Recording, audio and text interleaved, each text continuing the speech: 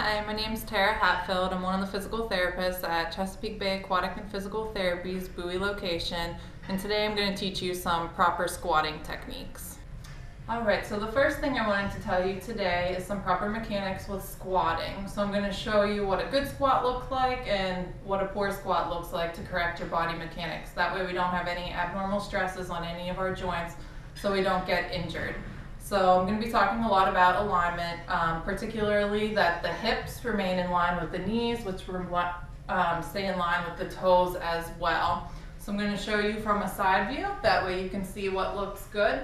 So when you go to squat, I always want you to make sure you tighten your tummy, your butt, and I want you to drop your butt backwards, just like you're going to sit down in a chair. And as you can see, my knees do not come past my toes. That's when most people get into problems. So what you can do is practice squatting like you're sitting down in a chair, little pause, and back up.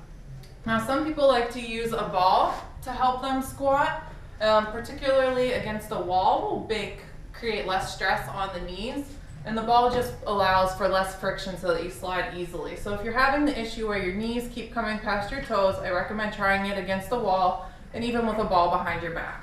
So what you do here is walk your feet out in front of you so that way your knees will not go past your toes.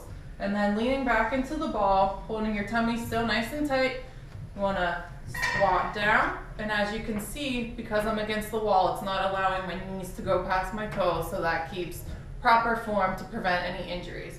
Little pause so that way you get your quads and hamstrings firing, squeeze your glutes on the way up, and then back down. And that's the proper way to squat. And that's your tip of the week.